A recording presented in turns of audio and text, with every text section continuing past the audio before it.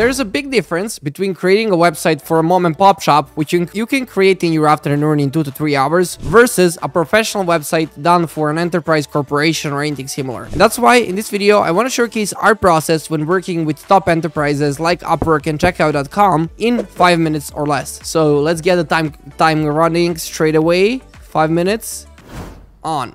I want to go ahead and showcase the process from where we actually get in touch with a client, design, development, and go to production. The first step for us is always going to be the discovery workshop, and I'm going to be leaving a link down below to clone this discovery workshop document completely for free. In this workshop, we're going to be going over the product demo. We're going to be getting over the product demo. We're going to be doing an interview.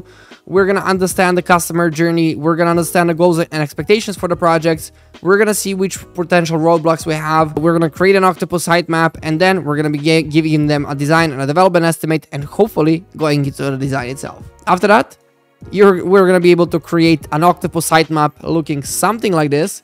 We usually like to skip the wireframing process because this allows us to actually be focused more on the content and what should the page have instead of the components and what components we want to have on a page. Then we clone the kickoff file down below, which you can also kind of get completely for free.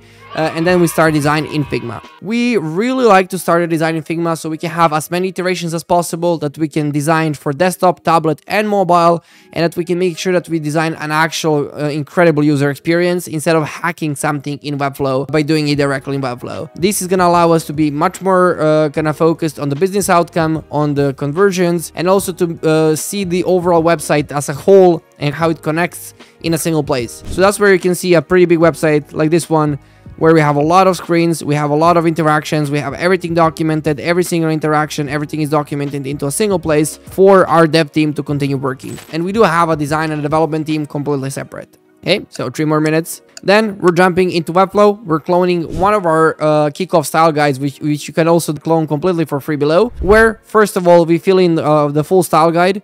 So we fill in all of the global components, we fill all of the classes, we have helper classes, which are going to help us out build out the website faster.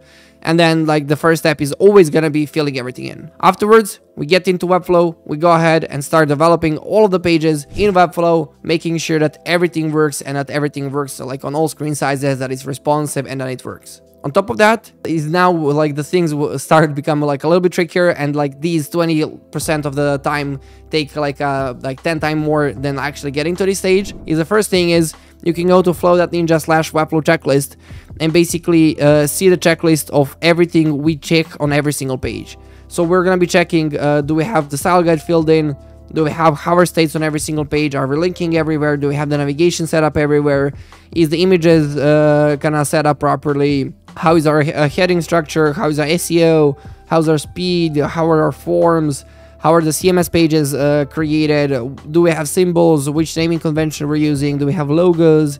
How are the project settings? Do we have tracking set up? And is the website working on Chrome, Safari, and Mozilla, or like Firefox, like not Mozilla, Firefox browsers as expected?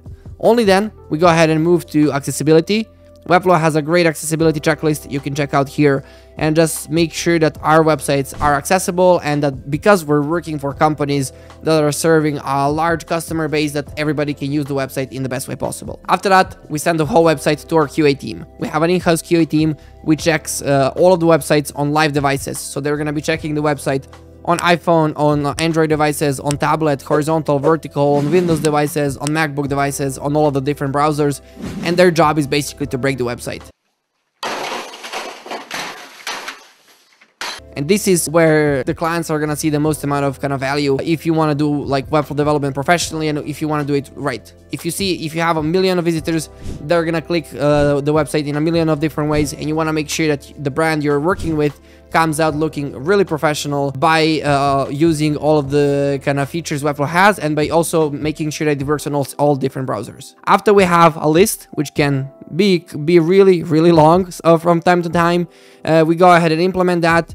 And then we go to integrations. The next thing is going to be pretty important, that we integrate with all of the different APIs and backend systems the company is using, specifically when working on enterprise projects. That can be a lot of things. So after we're done with accessibility, QA, and also making sure that we integrate everything, we make sure that all the integrations didn't ruin our speed of the website. We make the website as optimized as possible for Google Lighthouse, and then we can go ahead and connect the website and go live. So if you're having any other steps in your Webflow development process, please leave them down below. I know we missed a lot of small details, but I just wanted to give you a short overview of how our Webflow development process looks at Flow Ninja. If you want to see more videos on Webflow, the Webflow agency, and kind of how to run your business by leveraging Webflow, you can go ahead and subscribe down below. So you can click the bell icon, subscribe, because more than 60 people are not subscribed who are watching the videos, and we publish videos every single week. So yeah, until the next video, bye-bye.